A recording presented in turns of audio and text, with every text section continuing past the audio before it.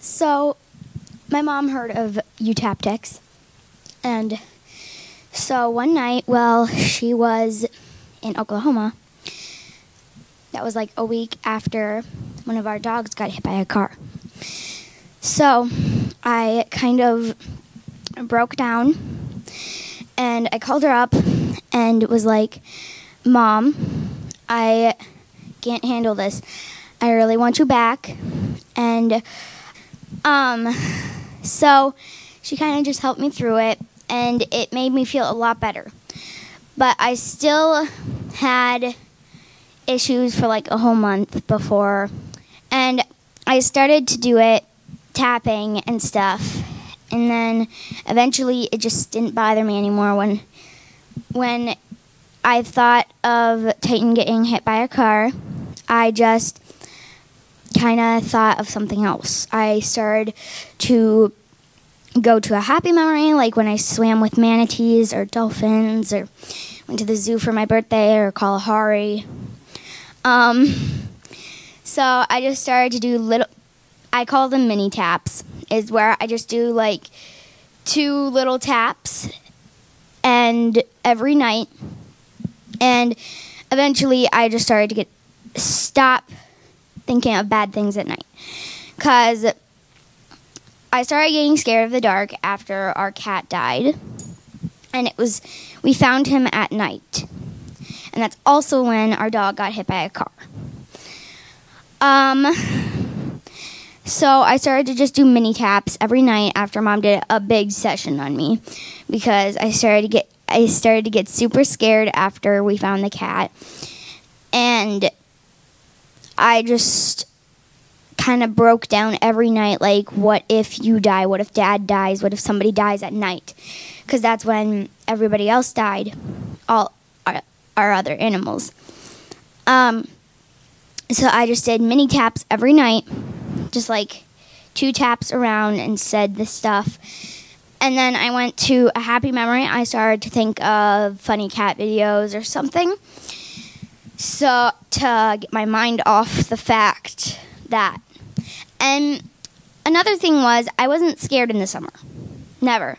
I could walk around at night completely alone outside without being single fret.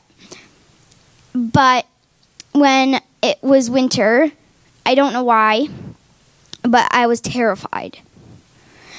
And so that's when I started to do, I made up mini taps, I think. So then I told Mom about it, and I was like, I do this, so it's like brushing my teeth, like Robert said. So I do mini taps to just get a little bit of tapping in every night. And I found giant results. I wasn't scared of the dark anymore. I didn't have any fear. I didn't have to have Mom tuck me in, which was ridiculous because I didn't even get tucked in when I was 3.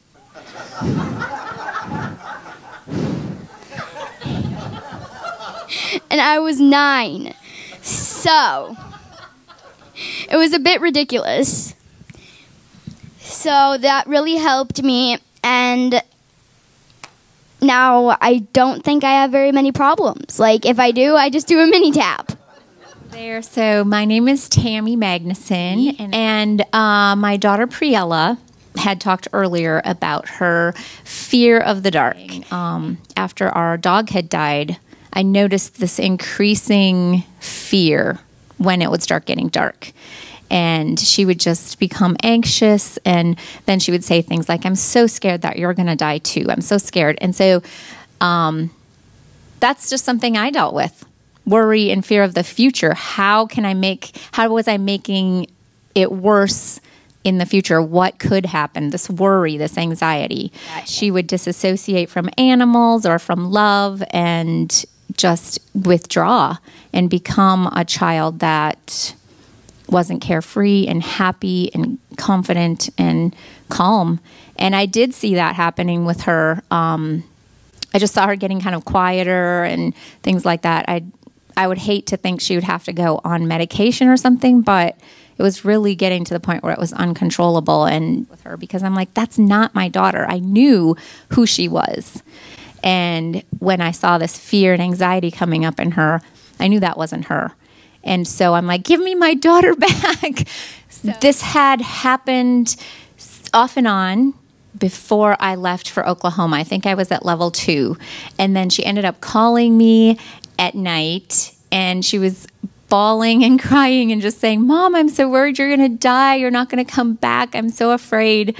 And I don't know what to do. I can't do this without you. And it was very traumatic for her. And so she did deal with that in the evening, off and on, like she talked about. She would literally go to bed and say, Mom, you have to tuck me in. And I think she felt kind of ridiculous being 8 or 9 years old and needing me to be there for her to fall asleep. But we did this little ritual, and we talked about how tapping can help and how our brain works. And I think she must have been doing it on her own a little bit. And pretty soon I just noticed it subsiding. And then one day she was like, I don't need you to tuck me in anymore, Mom. I'm like, really? And then it just disappeared. And what I've noticed with her is that she notices other people's programs. And so when she has a friend that has something going on, if they're afraid of something or they had something bad happen, she actually refers them to me and says, you should have your mom talk to my mom because we know something that really helps. And so it was cool to see her want to share how much it benefited her. But for the most part, she's like a really confident kid and seems fearless. So this evening ritual thing was really uncommon for her. And anything that she kind of notices, she knows what to do. And we got to have our Priella back.